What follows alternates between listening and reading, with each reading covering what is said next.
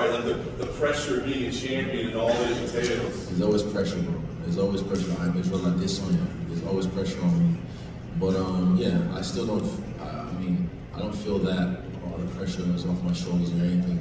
There's more pressure on me now, you know, because I'm me. I'm not him. I am me. So yeah, there's always gonna be that. But again, like I said, since my debut, pressure makes diamonds, and I'm gonna shine. What do you take out of the last fight, right? Because it was a great performance from you, except for one moment, and that's what changes the result. So how do you break down a fight like that, you know, knowing that there were good things, but you still didn't get what you wanted? How do I break down a fight like that? I know what works for me. I know how I can beat this guy. I know every time I fight this guy, I'm dominating him, I'm beating him, and then he has this special ability to recover and put his foot on the gas. So I have to find a way to take him out of the driver's seat, which I will.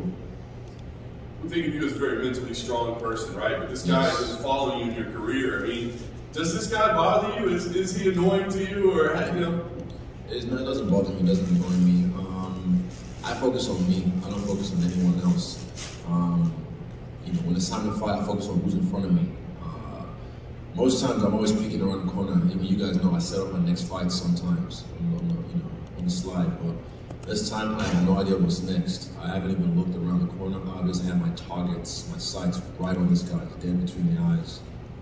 Last thing for me, you just said you don't know what's next, but I think a lot of people are asking you beat him. Do you got to beat him again? Do you want to beat him twice in a row? Actually, the same thing. I don't know what's next. I focus straight on this fight. Everything on this fight. I put everything. Anything that doesn't help with this fight, the last 4 months or whatever it's been, I've cut it out. I've removed it. Yeah, everything has been focused strictly on this fight. No, it's really right here. On your vlog, you had said that you feel better. You felt like better than you normally do at certain parts of this week, and you were ready to go like maybe Monday, Tuesday, whatever. You still had all this weakness. So what did you attribute that to? Like you just felt better than you did normally so early? Preparation. Important security message. My body's already dropping weight. My body's already dropping weight like an excited dog outside the dog park in the car. So I have to kind of tell him to chill, stay, heal.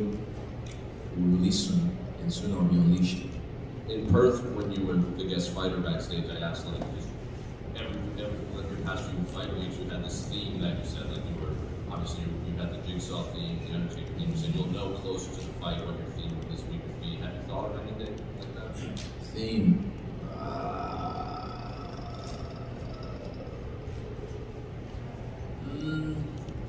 Well, that's a movie. User has been locked up. Legit. Your IP address was.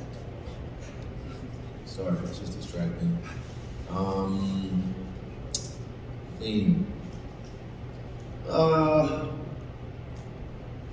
Honestly, I'm the hunter now. I've just been hunting, like in every sense of the word, and I'll make sure, like when it's time to fight, I'll hunt him down. Like I said, my target's straight on him, nothing else. Anything else, not even him after this, I don't care. I'm focused on right now. You also shared a video of that promo package of The Rock and Stone Cold on Twitter. Are you viewing you and Alex as like that type of rivalry? No, not really. I just, me and my boys were just talking. We've been watching a lot of WWE stuff at the house, and I was like, oh yeah, that was that My Way highlight, one of the greatest highlights ever. And then I saw that bit, and I remember like what The Rock said, you know, the way he said to Stone Cold, everything I'm gonna put. I felt that. So that's why I shared that. And also it's fucking dope track, dope highlights. So yeah, and it was WrestleMania weekend. So it was a nice little homage to the merger. Well, I was gonna ask about that. What do you think of Endeavor buying the majority stake in the WWE now that it's kind of a package with the UFC right now? I like it. Easy. Going back to that Rock Stone Cold trailer, do you view yourself and Alex as that sort of rivalry? Is this that rivalry in your career that you've sort of been waiting for, your nemesis, this guy that you can go back and forth with over and over? I've had a couple, but none like this. This is probably the greatest storyline in MMA history, and it's coming. It's coming. Yeah, it's probably one of, if not the greatest storyline in MMA history.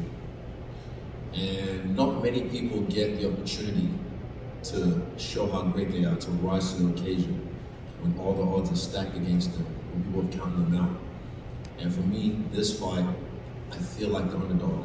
I feel like everyone was counting me out. I feel like, you know, because of the results of the last fight, we were just like goldfish memories. They forgot what I've done in this game. They forgot who I am.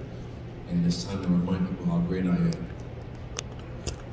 Tell us, in your mind, why this is the greatest rivalry in MMA. It's Spanish.